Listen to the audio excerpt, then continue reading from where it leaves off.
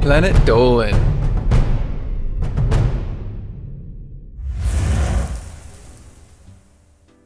What animals have learned to use the subway and obey traffic signals? What animals showed a rapid, mass evolution over the course of just 15 years? Usually, evolution takes millions of years, but here are 10 ways creatures are evolving right now, before our very eyes. I'm Melissa, and today, I'll be your narrator. Number 10. Subway dogs. The subway system of a major city is difficult enough to navigate for humans. Like, even if you're still looking at the map, and a dozen people have already told you how to do it, it's still confusing. But the stray dogs of Moscow have figured it out. They get on and off at specific stops, catch a nap on the ride, and even hop off and use the seats if there's room. They're also known to obey traffic laws when above ground, crossing at crosswalks and only when the light turns. Number 9. Blind cave creatures. For a creature to evolve into not having eyes seems like more of a de-evolution than anything. Isn't losing your eyes moving in the wrong direction? Well, most of these creatures can't really see much anyway, living in total, complete darkness of a deep cave. And food is scarce as well, so energy is at a premium. So, since they weren't using their eyes anyway, they just stopped developing them. By doing this, they conserve 15% more energy by not needing to use their brain power and vision. In fact, several cave dwellers are evolving to the point where they are developing brains without any vision centers at all. Number 8. Tuskless elephants. Elephants originally developed tusks to help them fight off predators. That was then. Now, elephants' most deadly predator are humans, and tusks don't help them fight off human predators. They draw them.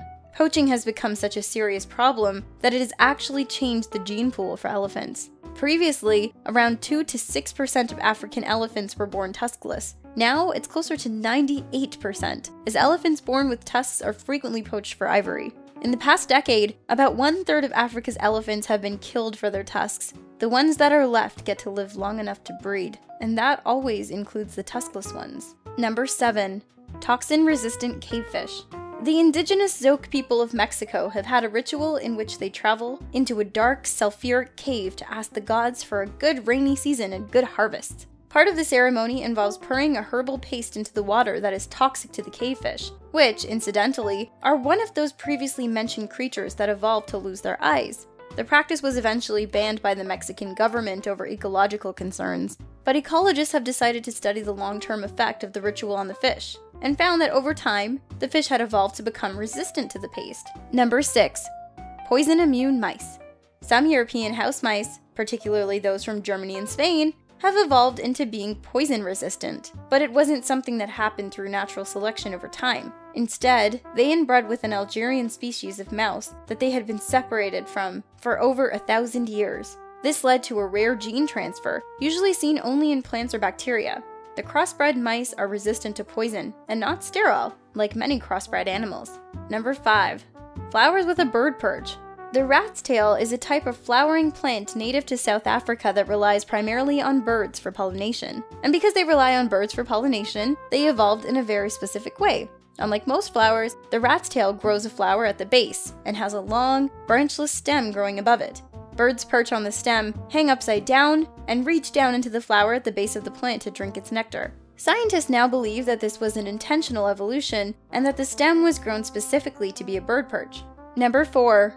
Tawny oil color change. Tawny oils come in 2 different colors, a light gray and a reddish brown. The northern European birds generally have adopted those 2 colors for camouflage. The brown ones blend in better with trees. The gray ones blend in with ice and snow. As a result, gray owls are far more common in northern Europe, especially Finland, where it tends to snow more. But over the past 50 years, there has been a steady increase in the brown-colored tawny owls. As the climate warms and winters become milder, the brown coloration is more advantageous, and more owls of that color are surviving and breeding. Number 3. Climbing lizards. One of the most stunning recent examples of a species' rapid evolution has happened in the green anoles, a small lizard native to Florida. The brown anole, a closely related relative, is an invasive species native to Cuba, but they are bigger and stronger than the green anole, and quickly dominated the ground.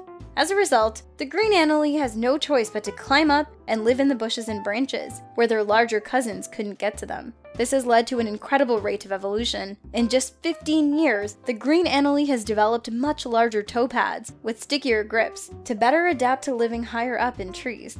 the rate of change would be equal to the average human height increasing from 5 feet 9 inches to 6 feet 4 inches in a matter of 20 generations. Number 2.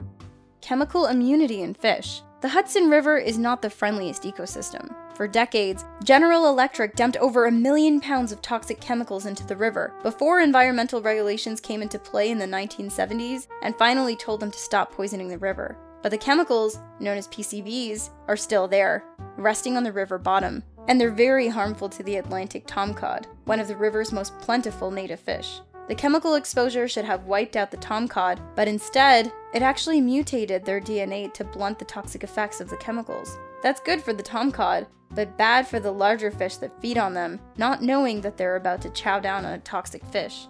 Number 1. Bedbugs that won't die. If you see a bedbug, the first thing you need to do is kill the bedbug, and then make sure you kill its entire family. That usually involves sprays and bug bombs made to poison the little pest to death.